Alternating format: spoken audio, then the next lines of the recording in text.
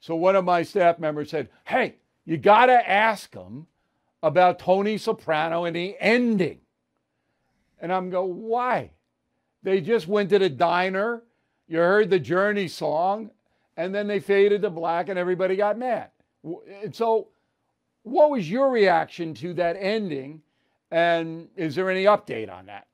Okay, so we watched it together, 9 of us. We're down at the Hard Rock, 9 of the cast, the main cast. We watched it, we knew what was going to happen, and it was still stunning to us. Some people liked it, some people didn't know what went on. Michael Imperioli loved it. Okay, I listened to all these people, conspiracy theories. There was different endings, all lies. All lies, all lies, all lies. As a matter of fact, December 20th, David Chase comes on the finale of the podcast. The podcast is ending. We asked him flat out. He did not give us an answer. It's up to you. It's ambiguous. I think Tony Soprano is alive and well and living in New Jersey. Some people are adamant that he died. There is no answer. It's like a book. You close a book.